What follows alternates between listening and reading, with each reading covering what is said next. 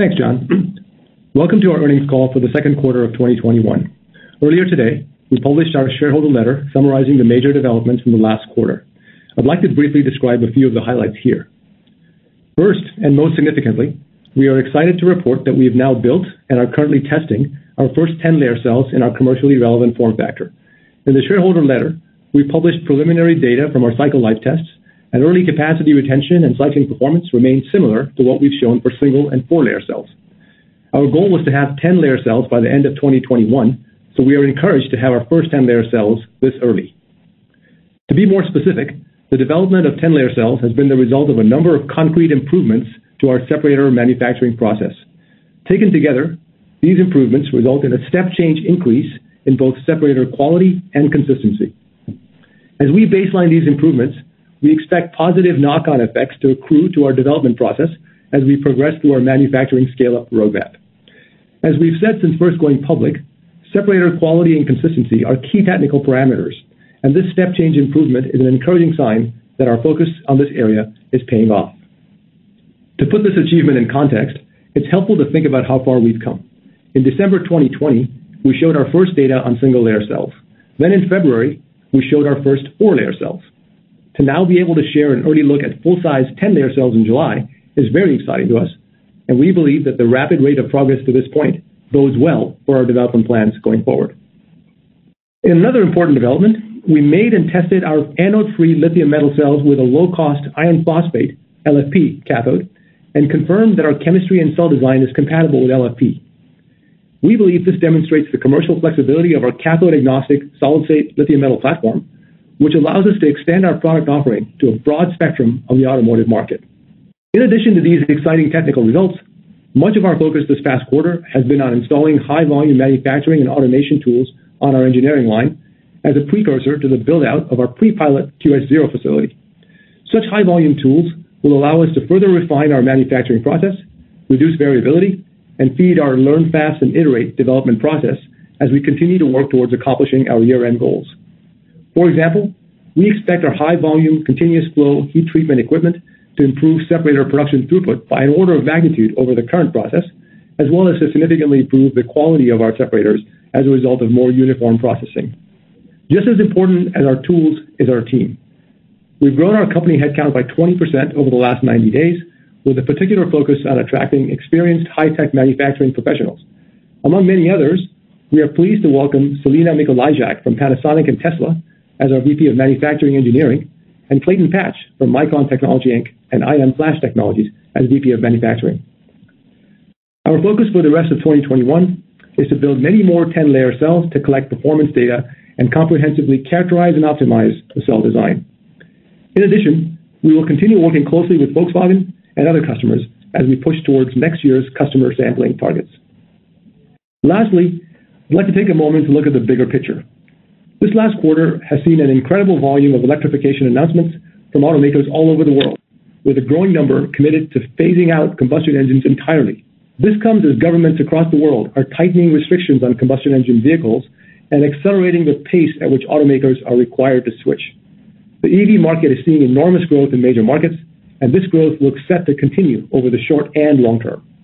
But it's also important to keep in mind that EV sales are still less than 5% of all new cars sold, and in some ways, the first 5% is the easiest to address with current technology.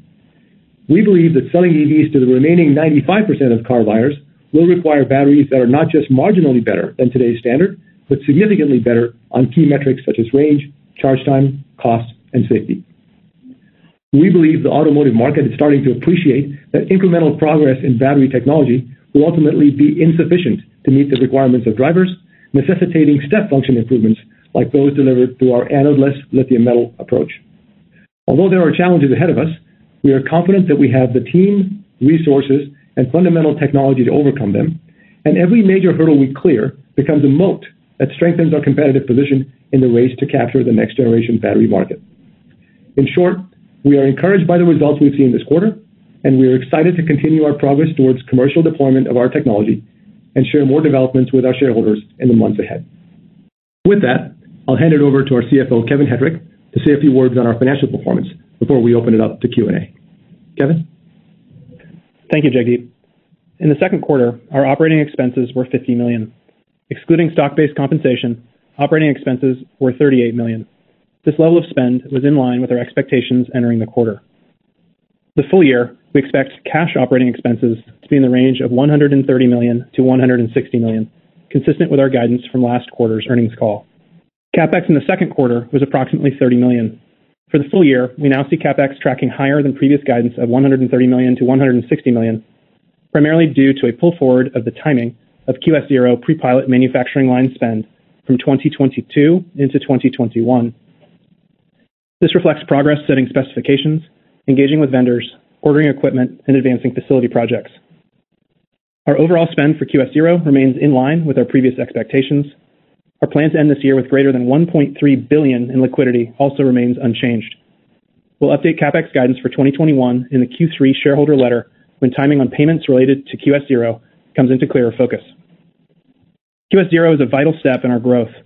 From QS0, we plan to produce battery cells for R&D test cars in 2023 and to establish a mass manufacturing system blueprint.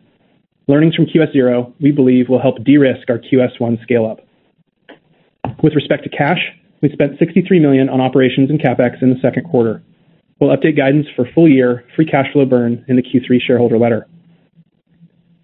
Our company achieved progress on development and manufacturing while maintaining a strong balance sheet. We ended the second quarter with more than $1.5 billion in liquidity. We continue to expect to exit 2021 with over $1.3 billion, sufficient capital, we believe, to fully fund QuantumScape through initial QS1 production and additionally contribute to the subsequent QS1 expansion. Our GAAP net income for the quarter was $81 million, including the impact of $131 million in non-cash fair value adjustment of the assumed common stock warrants. Excluding this non-cash adjustment, the net loss for the quarter was approximately $50 million, in line with expectations. We're excited about the progress this quarter and look forward to the opportunities ahead. We'd like to thank our investors for supporting our mission to commercialize our solid-state lithium metal batteries and to help accelerate the mass market adoption of electric vehicles. One final comment regarding the recently announced public warrant redemption before passing back to John. Of the 11.5 million public warrants originally issued, most have already been exercised. As of the recent redemption press release date, only approximately 1.5 million remain outstanding. We believe redemption of the public warrants is an important step to further simplify and streamline our capital structure. For more information, please review our press release and 8-K filing on July 23rd. With that, over to you, John. John? Okay, thanks, Kevin. We'll begin today's Q&A portion with a few questions we've received from investors over the Say app and in our IR inbox. Our first question is, if you had to convert a traditional lithium-ion manufacturing facility to a QuantumScape facility, how would you do it? How much would the cost savings be versus building a new factory from scratch? Yeah, John, the first thing I'd say is that given the demand for batteries that we're currently seeing and the supply constraints, no one is really talking about repurposing factories. Current factory capacity will continue to be needed going forward, and new factories need to be built each year to meet the growing demand. Our default plan will be to build new factories for QS1 and QS2. But if you did want to repurpose lithium-ion factories, the main changes would be, first, we don't need an anode manufacturing line since our design is anode-less. This would allow us to reuse the anode coaters as cathode coaters, increasing the capacity of the line without adding cost. Second, we could also reuse existing stacker tools for prismatic cells to make our cells. And finally, we could simplify the formation area since we don't have the need to form an anode SEI, given we don't have an anode. So we believe we'd be able to leverage most of what you'd find in a lithium-ion factory and get commensurate cost savings if we were to go that route. Okay, makes sense. What gives you confidence you'll be able to manufacture at scale? What processes are unproven or require changes versus today's lithium-ion facilities? Yeah, so fundamentally, the main difference between our approach and conventional lithium-ion manufacturing is that we have this unique ceramic separator that enables us to use the pure metallic lithium anode. So what gives us confidence that we can manufacture at scale is two things. First, the fact that this separator is based on precursor materials that are earth abundant with multiple suppliers on multiple continents. And second, that the tools we use to make this separator are already used at scale in either the battery or ceramics industries today, so we can leverage the scale of those industries without requiring new custom tool development. The remainder of these questions are from the Say app. Sales of stock by key team members are being perceived by some as extreme, with one shareholder claiming that our CTO, Tim Holm, sold 50% of his holdings, noting that our chief legal officer sold shares, and our chief development officer sold 2/3 of his shares. So the question becomes, is there anything to read into those share sales, and can you comment on the size of the share sales? John, first, The percent sale references in the question are not accurate. To correct the record here, as of the end of the quarter, Tim, our co-founder and chief technology officer, holds 96% of his prior holdings as of June 30th, 2021. Mohit Singh, our chief development officer, holds 86%, and Mike McCarthy, our chief legal officer, holds 83%. Yeah, if I can just add, as I mentioned on our last call, outside of satisfying tax obligations, I remain committed to not selling any shares until we've delivered a prototype in a commercially relevant form factor to Volkswagen. Okay, our next question. How soon will you be going into production, and can you comment on the ongoing discussions you're having with automakers? So on the production side, our plans are to go into pre-pilot production with our QS0 line in 2023, followed by commercial production in the 2024-25 timeframe. On the customer front, I'll say a couple things. One is inbound interest remains strong. And second, in fact, because demand appears to be higher than our near-term planned capacity, we actually won't be able to work with every prospective customer that's expressed interest. This allows us to be a little more strategic about which customers we choose to work with. And finally, I'll add that our policy is not to discuss customer deals until they're final. In addition, many OEMs consider their battery supplier decisions to be proprietary. So out of respect for them, we usually let them be the ones that announce their partnerships. Since Tesla's 4680 lithium-ion battery cell is advertised as having similar performance to your battery, and it's less likely to cause a fire versus an internal combustion engine, what's the real advantage of a solid-state cell? Yeah, so the Tesla 4680 incorporates a number of incremental advances, including things like higher nickel content on the cathode side, cell-to-pack design, dry electrode processing for cathode manufacturing, and so on. But I'll note that all of these cathode side improvements are available to us as well, since we're cathode agnostic. So when you couple these improvements with our lithium metal anode, you still end up getting better energy density than lithium ion because of the elimination of the carbon or silicon anode. And we don't believe you can do better than an anode-less lithium metal cell on metrics like energy density and fast charge and cost, because we believe the conventional carbon or carbon silicon anode is, in fact, a key limiting factor for all those parameters. What do you see as the most significant technical challenges to market acceptance and to full-scale production?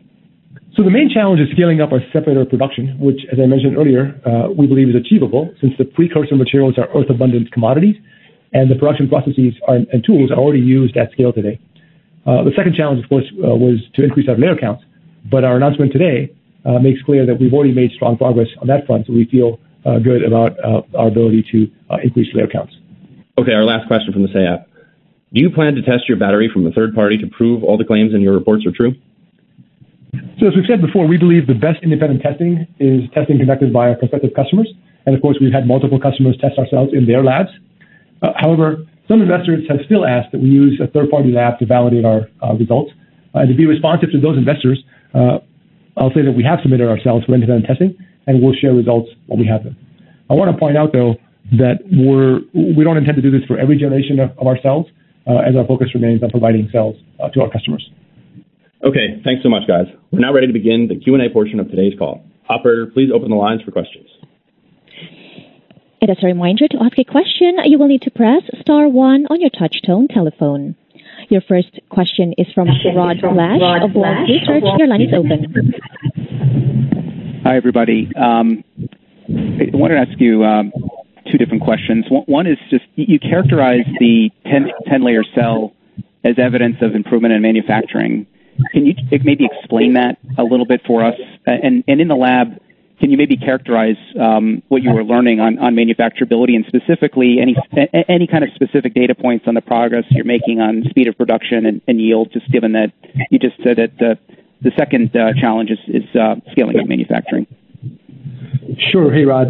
So on the question, let me answer the question about the manufacturing improvement first. So at the core of the improvement is, as we mentioned, is better uniformity, better quality, better consistency of the films. That, it turns out, is one of the critical parameters for better performance on essentially all of the metrics that we really care about, from cycling behavior to power, low temperature. All those things are improved if you have better quality and better consistency in your films. So this new process, which represents, as I mentioned, a combination of a number of improvements on the manufacturing side, allowed us to make better films. Better films give us better yield, which means more of the films that we start are usable. So that helps us deal with the fact that a 10-layer cell requires 10 times as many films. So having more films that are good, it helps there. And then secondly, as you stack up multiple films, if you have non-uniformities, then you can compound the effect of those non-uniformities. So better quality helps you better achieve 10-layer cells. So that was the question about the 10 layers. I think, Rod, if I recall, you also asked about scale-up plans. Is that right? The speed of production and yield, just any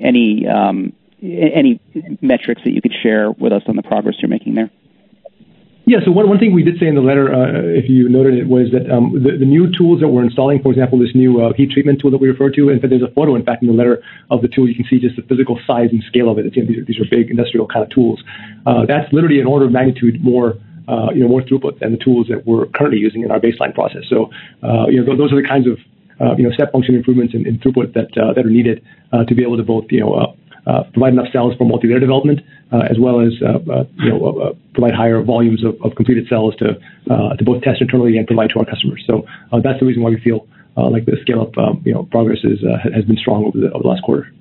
Okay, thanks. And just secondly, if I can, the comments you made on this iron phosphate with your technology were pretty interesting. So in the market today, I think that LFP cells are like 20% less expensive, like $80 a kilowatt hour versus $100. Would it be the same for your cell? So if you were targeting $70 per kilowatt hour cells in 2027 with nickel, could it be in the 50s for iron-based? And is that something that you're sensing from your customers expressing interest? Yeah, so I don't think we've given precise guidance on our cost structure, but here's what I can provide. There's two different, I think, parts of the cost story that could be helpful for your models. First of all, of course, as you already know, Rod, on the anode side, we believe there is no lower cost anode than an anode-less lithium metal design, because there's no anode at all. Right? You can't get lower than zero cost there. When you couple that with an LFP cathode, you then get additional benefits, because now the cathode active material is also relatively low cost. Now, the prices, as you know, of the actual active materials, the spot prices fluctuate over time. Recent prices for normal NMC cathode material may have been, in the low $20 or low 20s in terms of dollars per kilogram. The comparable price for LFP cathodes, if I recall correctly, is maybe recently we're having in the mid single digits dollars per kilogram. So that's a pretty significant difference in cost.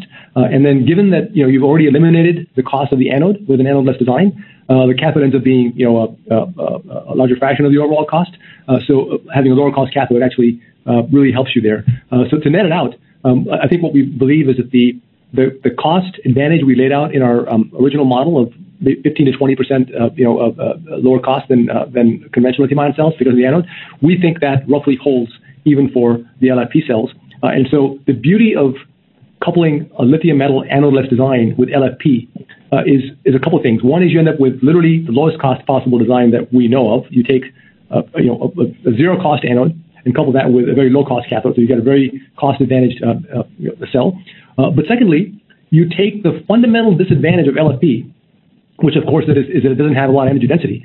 And you address that directly by coupling with lithium metal and taking it up to a range where now it's approaching that of today's conventional NMC-based batteries. So it's a really beautiful combination, right? You in one fell swoop end up with a lower, we believe the lowest cost solution that you can have for these kinds of systems, and B, you simultaneously address the biggest weakness in LFP, right?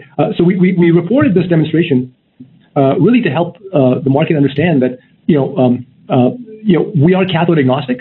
We have the ability to work with whatever cathode our OEMs want, and this is not some kind of battle or race between LFP and lithium metal anode. Those are completely different axes of the cell multidimensional space, and we can advance on both those axes simultaneously.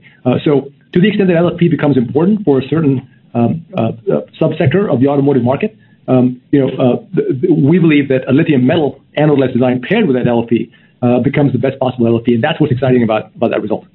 Mm-hmm. Great. Thank you. Absolutely. Our next question is from Jose Asumendi of JP Morgan. Please ask your question. Thanks very much, Jose, JP Morgan, Jagdeep and Kevin. A couple of questions, please. The first one with regards to QS0. Can you give us some rough timing in terms of by when do you expect to have installed most of the machinery for QS0? By when do you spend most of the capex for this facility, for that facility? Second, Kevin, can you give us a sense of how many people you're planning to bring on board by the end of the year? I mean, your headcount is rising rapidly, but sort of end of the year, where do you plan to stand? And the three for Jagdeep, I think some interesting hires. Can you talk a little bit about the background from Selena, coming from Panasonic and Tesla, and how she can help you industrialize the production and accelerate that transition to QS0 and QS1? Thank you. Yeah, Jose, thanks for the questions. This is Jagdeep. Let me go ahead and take the last one first because it's relatively straightforward. Then I'll hand over to Kevin to take the first two. So we're delighted to have Selena on board. I mean, she, as you know from her background, she ran the manufacturing engineering group at Panasonic at the Gigafactory in Reno, which we believe is one of the largest, if not the largest, operating battery facility in the world. But she's not just a manufacturing expert who's worked with super high volume, production lines at Panasonic.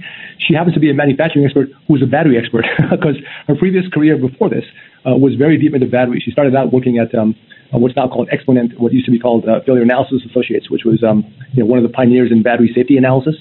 She obviously went over to Tesla, where she during her tenure there, they introduced many of the key models that we associate with Tesla now. And then she went over to Uber. So she's got just an amazing combination of really deep understanding of batteries. She can engage with our engineers at the engineering level, but she also understands all of the complexity and sophistication that you need to run a super high volume battery line where you're making millions of cells on the line. Because at that scale, little things that you never think about have to be addressed explicitly. Things like, are the blades that you're using to cut your films, on the right sharpening schedule, right? I mean, those things get blunt overuse. Do you have, the supply chain, in order? There's just a lot of things that you don't have to worry about when you're doing small scale manufacturing that become real issues that can hold up the line.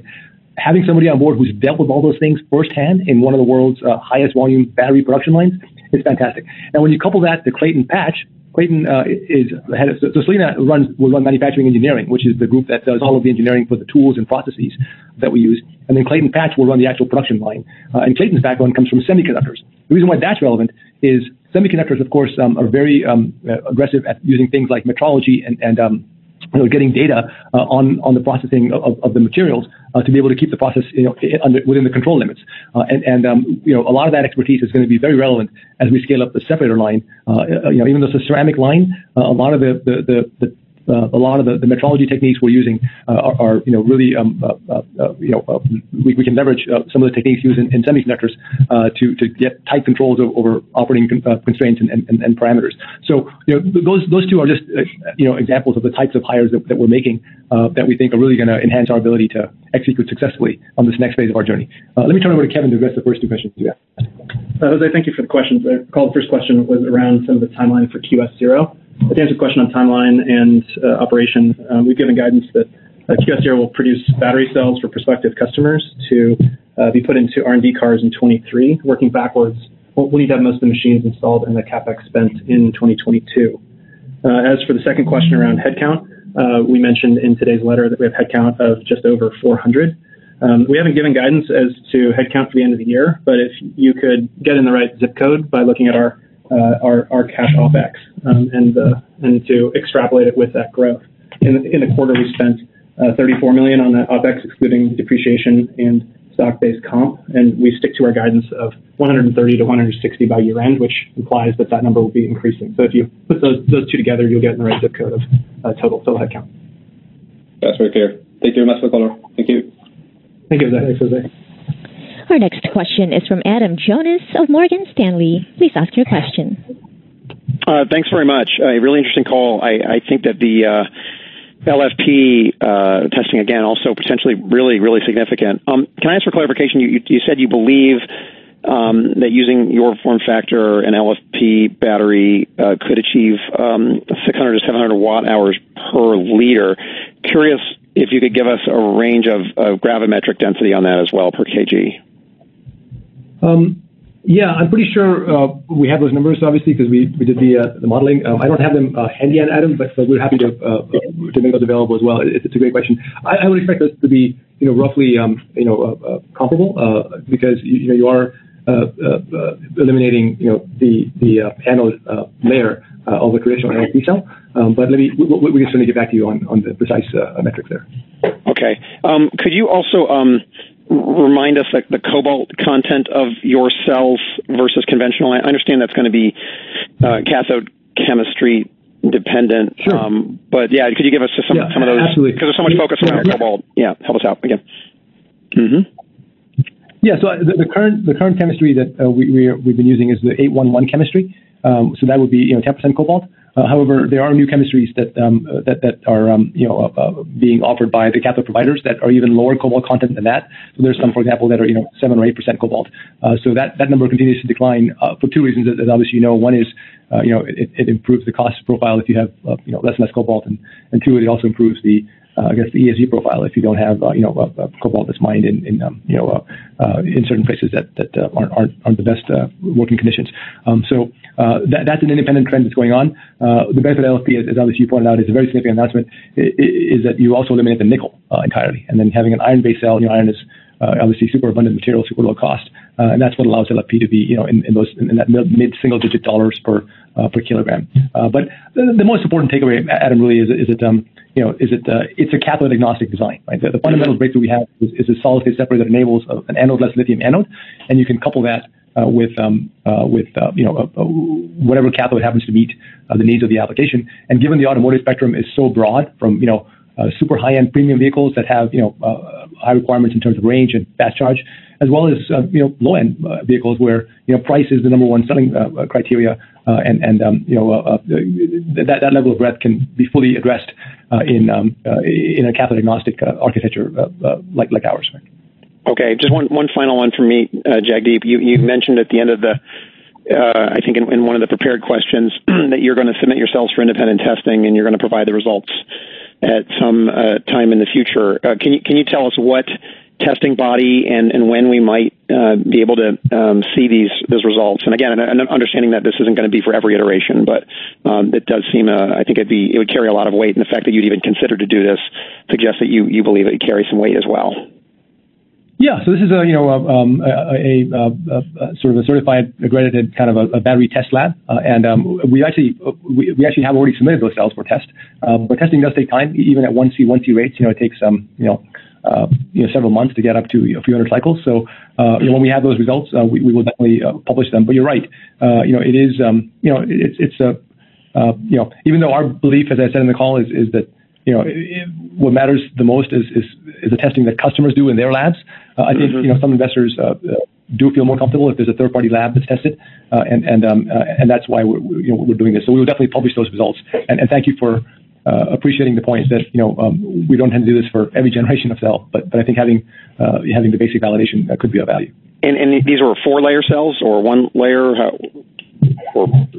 So this is really just these are going to be single-layer cells to just validate the core capabilities of what we call the uncompromised test conditions, right? So can you cycle at unelevated temperatures, at unelevated not super high temperature, not super high pressure, high rates of charge and discharge on the cycling, like 1C, and so on. But we'll publish all that along with the data going forward. We didn't want to get ahead of ourselves and start talking about that too much, given that we don't have the results in yet. So thanks, Jagdeep. Absolutely, Adam. Thanks for the question. Our next question is from Gabe Dowd of Cowen. Please ask your question. Hey, afternoon, guys. Thanks for all the prepared remarks so far. Maybe just on the 10-layer test, 10-layer cell. Maybe, Jagdeep, you kind of answered this with the last question, but close to 40 cycles or so. When should we expect to see that number get closer to, I guess, the 400 to 500 cycle a number, and then ultimately get to the 800 number that you guys have targeted for obviously automotive applications? Yeah, so I think our target remains end of the year, and I think the main point we I think made on the call is that having those cells actually be successfully made and go on test and have encouraging early results gives us some level of encouragement that we're tracking to that end of year goal. There is work to be done, and primarily that work involves making a lot more of these cells so we can characterize the performance and the behavior of these cells. So the typical process that we use is we make a lot of cells, we get the data, we use that data to improve the design and the manufacturing aspects of the cell, and then retest. So all that, those are the kind of things we expect to do between now and the end of the year to basically turn that those first 10 layer cells into what we call baseline cells. And, also in the letter we mentioned this learn fast kind of a model, and that's really what we're referring to there. Is the idea is to do statistically valid sample sizes that we test, so we can actually draw conclusions based on the results of those tests that allow us to modify the design in a way that moves us forward on the vector that we are interested in moving on. Got it. Okay, thanks, Jagdeep. That's helpful. And then just a quick follow-up, just going back to the LFP cathode. Obviously, a number of OEMs have highlighted the potential to use LFP for lower cost entry models. And so was the decision to test your cell with an LFP cathode based on a specific request from a potential partner, or was it really just to highlight again the cathode agnostic nature of the separator? Just trying to get a sense of if it's really more of a pull kind of a request, I guess. Yeah, I understand the question. We don't, as I mentioned, we don't talk about customer specifics that aren't finalized or announced. So I won't be able to answer that particular question.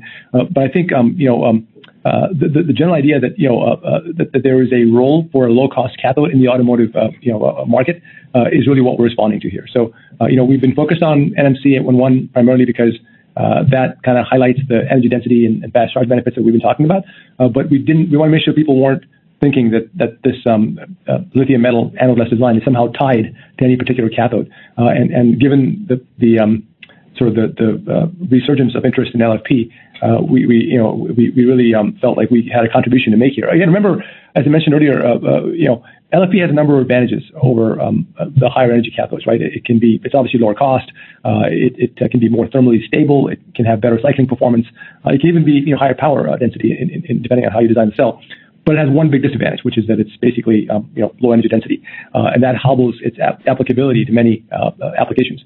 So the reason why we want to do this demo is make clear that you could take that low cost chemistry, derive the benefits of the low cost and the stability and the thermal safety and so on, and just couple that with this anode-free design that directly addresses the biggest limitation, that's energy density. So the idea of a really low cost design that happens to be roughly in the same ballpark as today's NMC type chemistries, many OEMs I think would consider that to be a pretty exciting product offering. So that's the reason why we did that demonstration. Got it. Thanks, Jagdeep. Absolutely. Thanks for the questions. Our next question is from Ben Kallo of Baird. Your line is open. Hey guys, thanks for taking my questions. Maybe just jumping on the LFP just one final time. It's always been a cathode agnostic design, so you're basically just telling us that it works with LFP, an LFP cathode. It hasn't been like a change or anything like that. Is that correct? I missed the last part of your question, Ben. It hasn't been what? Trying to, if you're emphasizing it because of the resurgence, or if there was some kind of change in testing, because I thought that it was always a cathode agnostic design. Yeah. No, you're absolutely. It always was a cathode design. It's just that we just didn't want people to think that somehow QuantumScape was synonymous with NMC, because our unique contribution is this lithium metal anode-less design, which is enabled by, of course, the solid state separator. And we've said before, as you pointed out correctly, that we're cathode agnostic, but having actual data where we show actual cells constructed with LFP cathodes and our lithium metal anode and solid state separator, we think just hammers that point home, because those are both interesting cathode materials, and we'll both have a role to play over the next many years going forward. Okay, great. On the headcount increase, and congratulations. Could you just talk about recruiting in this type of environment with battery capacity across the board being expanded dramatically? Yeah, so we've actually had really good luck with recruiting. I mean, we said we grew 20% in the quarter alone, right? So if you analyze that rate, that's a pretty rapid rate of growth. And we hired a lot of people during the pandemic era of the year last year. We've been fortunate to see a lot of great candidates come through. So we were able to really keep the level of quality of employees that we hire really high. I think that if you are an engineer or scientist working on next generation batteries, my personal opinion is there's really no better place to be than QuantumScape, because this is not incremental stuff. This is disruptive stuff. We've shown that the core capability is there based on the data we've already published, we have because we're so well resourced, we have a really extensive lab in terms of not only battery manufacturing capabilities, but battery test and characterization and metrology capabilities with a lot of tools that scientists and engineers wouldn't readily have access to in many other organizations, whether they're companies or even universities. So we feel like having the opportunity to work in such a fully equipped lab that's doing cutting edge work has really helped us attract some great candidates. The two that we spoke about at the senior level, obviously Selena and Clayton on the manufacturing side, are just examples, but they're just really the tip of the spear. There's many people that we've hired over that last year that have allowed us to maintain our momentum going forward here. And then lastly, just with the the new entrance to the public markets and to the private companies fundraising too, has that changed behavior from your customers, or is it kind of like a pilot testing across all different products right now? Is that the stage we're in, and how do you see that evolving? For people to pick their horses, I guess, for the lack of a better word, to go with on the technology front. Yeah, I mean, here's the way we see it, right? I mean, I'll give you obviously our opinion. I mean, there's a few alternatives if you're an OEM looking for next generation type of breakthrough chemistry, right? There's other solid state based approaches other than what QuantumScape is doing. For example, there's the sulfides, there's the polymers. The problem with those approaches is that none of them has really shown that they can prevent dendrites under the types of uncompromised conditions that we keep talking about, right? 1 hour charge and discharge, 25 to 30 degrees Celsius temperatures, 3 to 4 atmospheres of pressure, as opposed to overly elevated temperature and pressures, 100% depth of discharge. Every other attempt that we've seen for solid state using other materials, has not been able to cycle in those conditions. So if someone has got that, that would be exciting news, but we haven't seen that. The second category is people that are just using liquids with lithium metal to try to make that work. And you can get, it's easy to get results with liquids at low rates of power because, dendrites are an exponential function of power. So at lower power, you can reduce it exponentially. But conversely, at higher powers, that propensity grows exponentially. So, and then that's not even taking into account the impedance or the resistance growth that happens from the chemical side reaction between the liquid and the lithium metal. So we think those approaches are not going to be viable for applications like automotive where high power is required. And there may be an application for those in low power type scenarios. That would be the best case outcome for a liquid-based lithium metal approach. And then the final, I think, category is a lot of people working on silicon. And silicon is a fine approach to incrementally improve the energy density of lithium metal, lithium ion cells.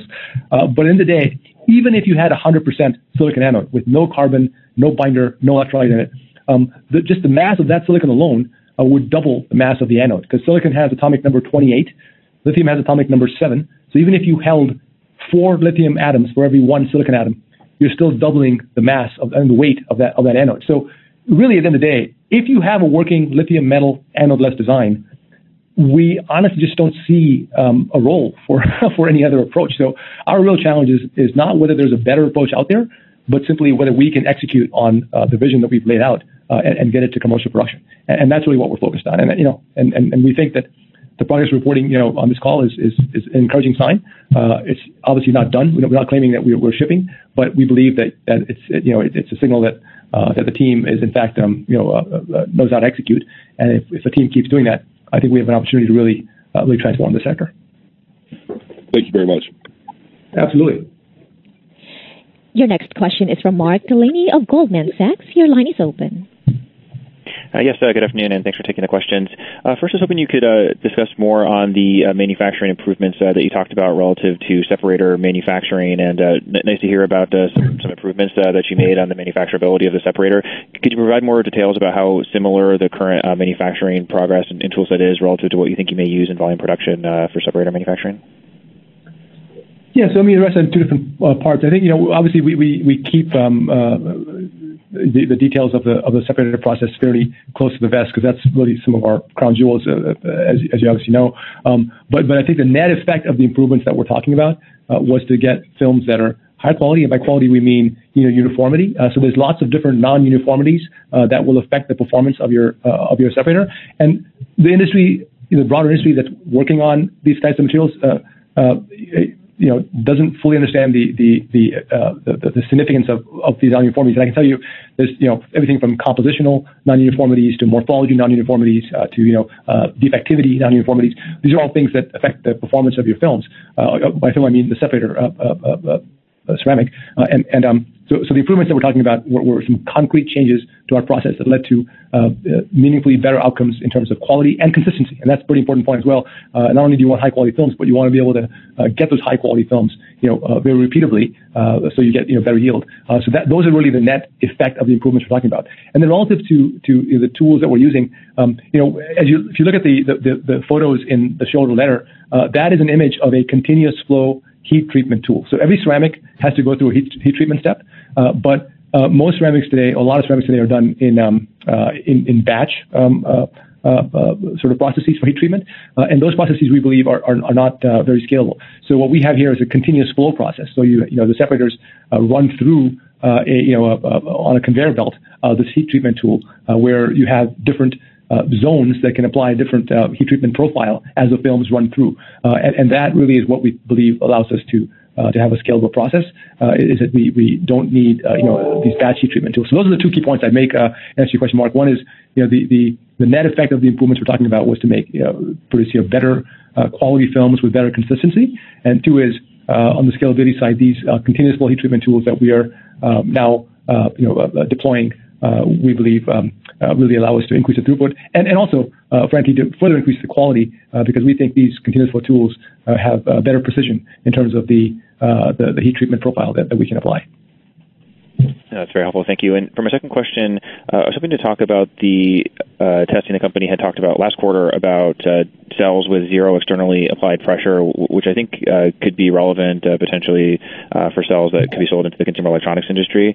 I apologize if I missed it, but I didn't hear an update on testing of cells with zero external pressure applied. So is there any progress you can share on that front? Thank you.